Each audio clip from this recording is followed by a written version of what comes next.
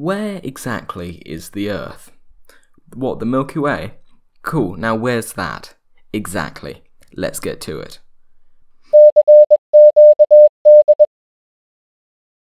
Okay, so we know our planet, Earth. 70% water, comfortable temperature, great music and culture.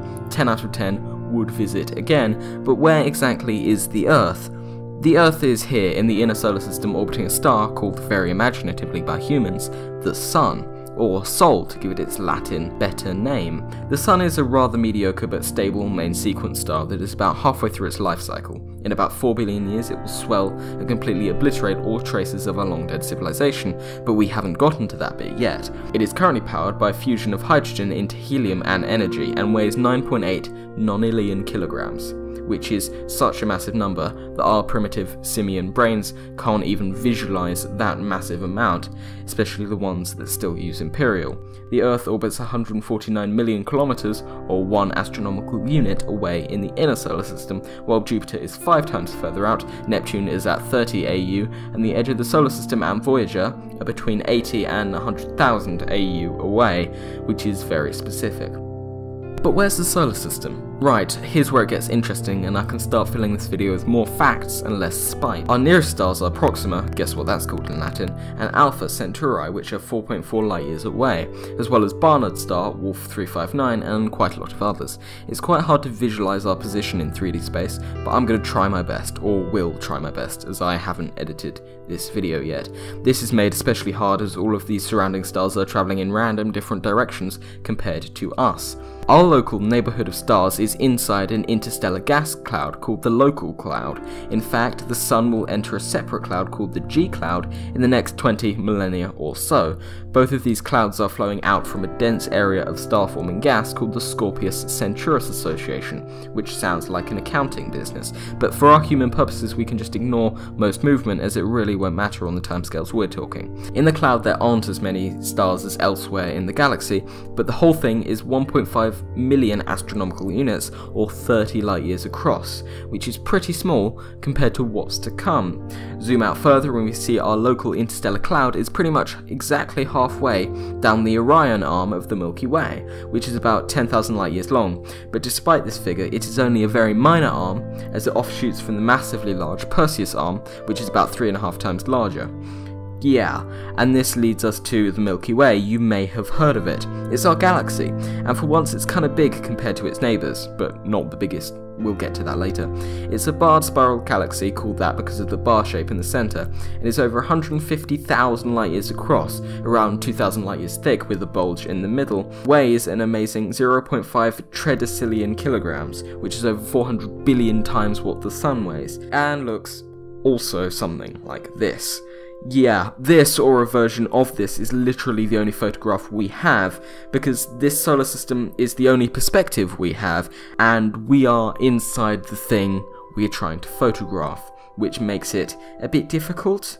Yeah, it's not like we can step back and look at it from the side, because not only will it take a million years for even light to get that far, but there is no side in space, it's all relative. So how do we know what it would look like? Well, we can calculate how far away they are due to how far they appear to have moved in a 6-month span. In reality, we're the ones that have moved, but judging from how far that star has moved relative to distant galaxies, called its parallax, we can determine through simple geometry how far away they are. Also, we see other galaxies from the side or top or whatever and work out generally how galaxies are structured. We can't see most of the stars on the other side of the core due to the intense light and mass there, but applying our general rules of galaxies to the distant stars we can see, we get a map something like this. Hooray! Usually in films also you hear about the alpha quadrant of a galaxy, but quadrants are a thing for real galaxies as well, except they're numbered and technically we're in 2? Yeah, because the 0-degree line, the equivalent of the Greenwich meridian for the galaxy, is always drawn so that it intersects with the Sun, which is a very self-centered thing to do, but we don't exactly have much else to base it off of. But like our Sun, the Milky Way has its own local cluster of galaxies, and that's what it's called, the local cluster. Most are tiny compared to ours, and some even orbit the Milky Way like planets to a star. The Milky Way is one of the biggest in the local cluster, and second only to the Andromeda Galaxy. It is a widely known fact that these two galaxies are destined to collide, and the black holes at the centre of each will merge and form the initially chaotic Milkdromeda galaxy.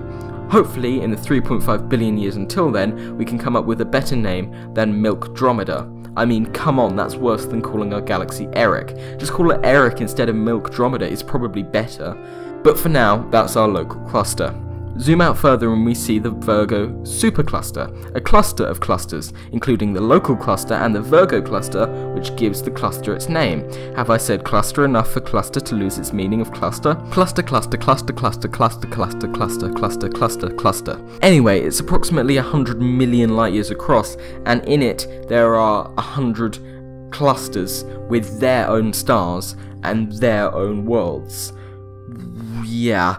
These stars are too far away to use the star's parallax to measure their distance, so we're going to have to use the very light itself, using the Doppler effect. Okay, a quick subtle ninja edit here. I completely messed up the definition of the Doppler effect, so I'm going to try to explain it to you without a script. Hooray, this isn't going to go wrong whatsoever. The Doppler effect occurs when the thing that's emitting this light or sound is travelling at a different speed to you. That has the effect of squashing or stretching the sound or light waves. Now, with light, this can manifest itself as a higher or lower colour on the spectrum. With sound, it's a higher or lower pitch. That's why when sirens go past, it seems higher, and then as it goes past and is moving away from you, it seems lower. This has the effect in space of, because of the expansion of the universe, the further things are moving faster away, and therefore the more stretched out the light is. As a result, it looks more red, and the universe slowly turns red as you go away from us. This is called redshift, and this is technically how we find out how far away things are. Yeah, I didn't mess that up whatsoever.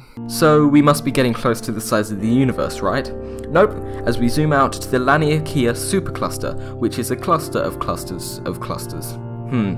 Yeah, this weirdly named group has over 300 to 500 superclusters and 100,000 galaxies, each with billions of stars, and all of them are out there right now.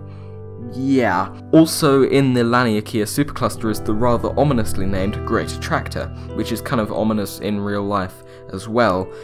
It's this thing that we can't see that has a mass tens of thousands of times more than our own galaxy. But in theory, with all that mass we should be able to see it, right? Well, we probably could if it weren't for the Milky Way's core being in the way, so we can't see it. Thanks a lot, Milky Way. I know we owe our existence to you, but you do get annoying sometimes. Okay, so here we go, zooming further out, and we've stopped? Why have we stopped? We can't be here already.